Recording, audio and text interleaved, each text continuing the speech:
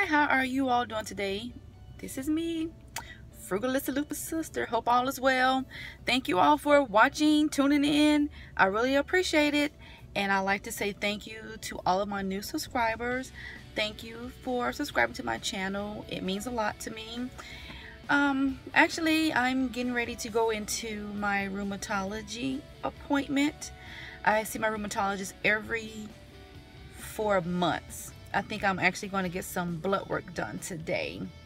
Let me look here at the camera. I'm going to get some blood work done today. I've been feeling a little bit, kind of tired.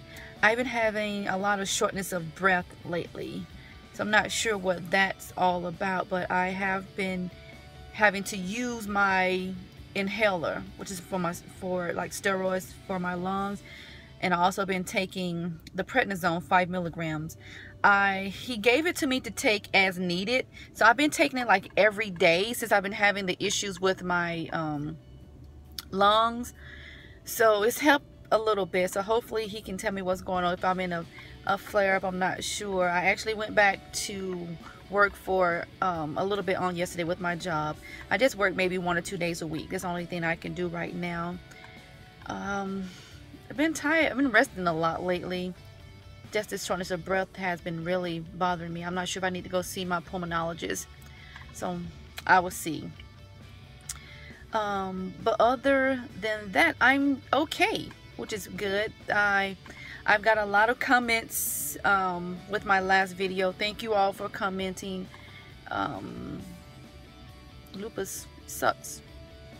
But the question I want to put forth with you all today is the ANA. I'm quite sure that a lot of us luppies has had the ANA test.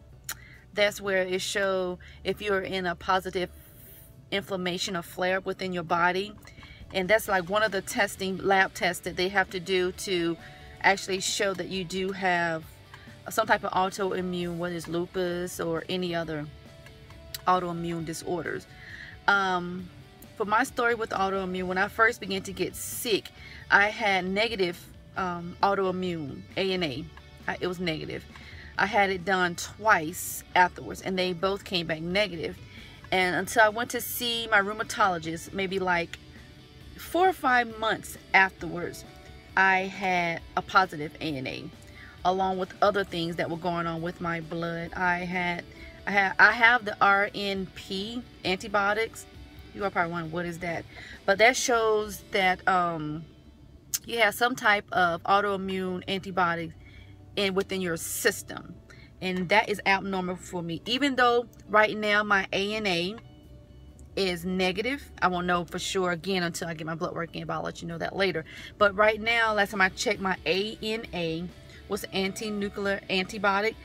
It was negative, but my RNP antibodies is abnormal. So therefore, even though I'm not in a flare-up, lupus flare-up, but I still have the antibiotics that goes along with having any autoimmune disorder.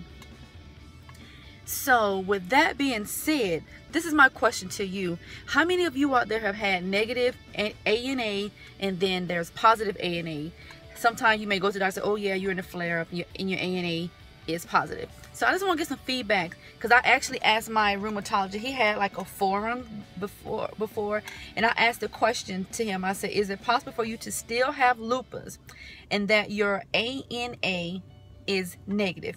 His answer to me was yes, you can still have lupus. The only way you have a positive ANA is when you are in a lupus flare-up or any other type of autoimmune flare-up.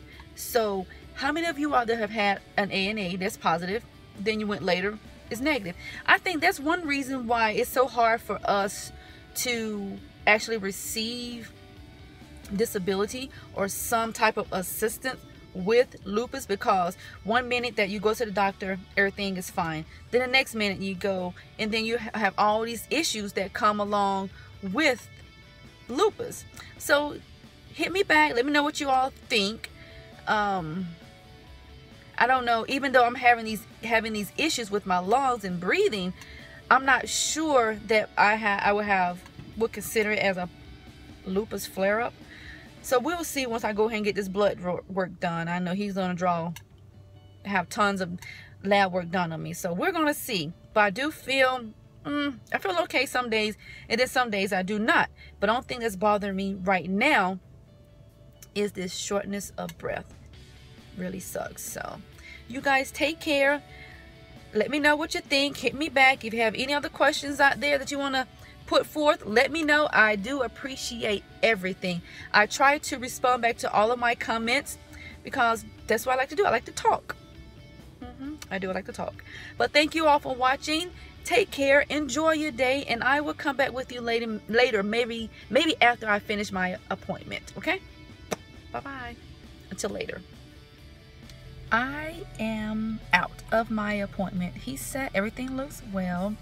I did a lot of blood work today, so we'll see what those results show. That's the thing about with lupus, you know, we have the symptoms physically, but they really can't tell what's really going on with us unless they do blood work.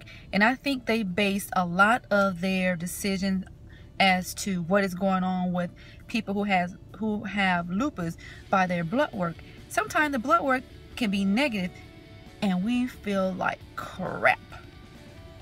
And you know, I was thinking also that could be one of the reasons people feel the way they do about lupus in regards to, well, you don't look sick, or they just brush our symptoms off.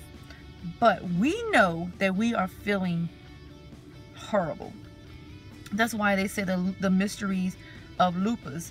But hopefully my blood tests, I want it to be normal, but I do feel some discomfort. The thing about it, that whenever I come to the doctor, I feel okay. And I know it is not just in my head, as they always say. So we just see.